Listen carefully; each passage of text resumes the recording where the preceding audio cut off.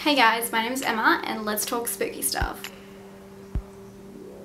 So this will be a list of some of the films I think are the most disturbing to this date that I've seen. I want to be really clear that there's a lot of disturbing films in the world and I'm trying to stick true to the horror genre. This is where it kind of gets blurred line because the definition of horror itself is the feeling of fear, shock or disgust, and I definitely think all of these movies have that, but I don't think you necessarily have to have that to be in a horror film. I try to keep out the most common ones, so you know when you think about Irreversible, Old Boy, Salo and Clockwork Orange. So I tried to keep it more uncommon ones so it'd be more interesting for you guys and maybe something you haven't seen. The last thing I want to say about this is I had no idea, but when I put all my list together I actually found that every single film that I had is from a different country, which is really cool, and I hope you guys enjoy it too. It's kind of like a little trip around the world, though it's mainly Europe, Australia and the UK.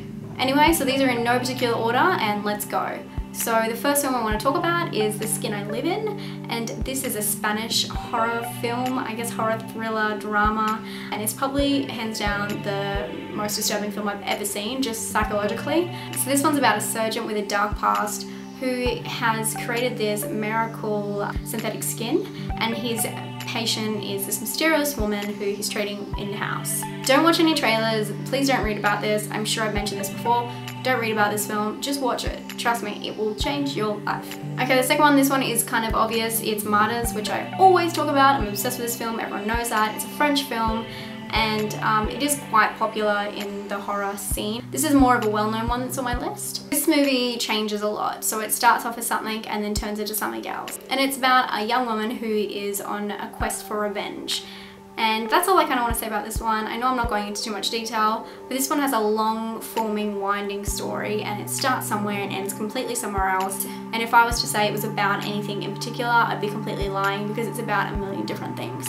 So definitely watch this one and I'll try not to talk about it anymore. So the next one is Bad Boy Bubby, which is an Australian film and it is super messed up. So this is about a man and he's been held captive by his mother for 30 years without his knowledge. He is told that things on the outside of the door are a lot different than they actually are.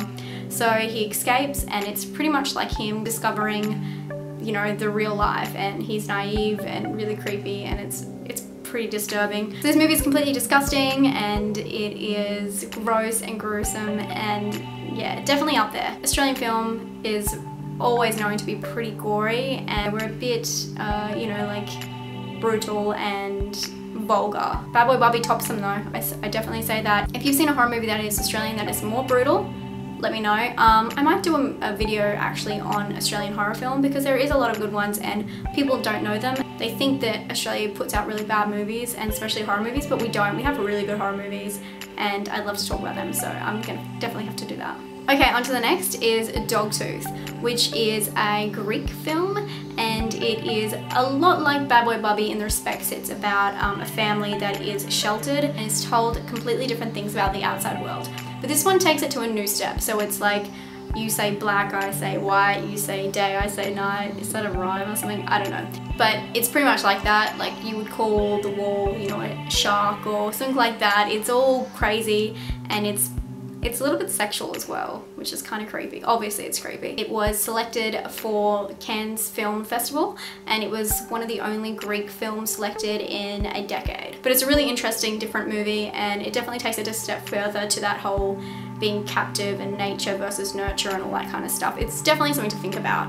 Okay, last one today I want to talk about is Eden Lake, and this is also a more of a well-known horror film. So this is a UK film and it's about a young couple who go out on like a weekend away romantic trip. They are tortured and hunted down by this group of youths and it gets really brutal really fast. Think I Spit on Your Grave, but super more like intense. I know I Spit on Your Grave is one of the most intense horror films, but especially obviously the original. But this one had me like squirming and I couldn't get it out of my head for weeks. I thought this was really good. Definitely worth a watch if you're looking for something really brutal and really disturbing. So let me know what you guys think are the most disturbing films you've ever seen. Let me know your top 5. Let me know below. And I'll see you guys later. Thank you so much for watching and stay spooky, disturbing, creepy, horrific. Bye.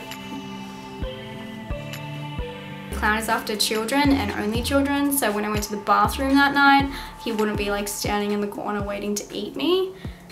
so creepy.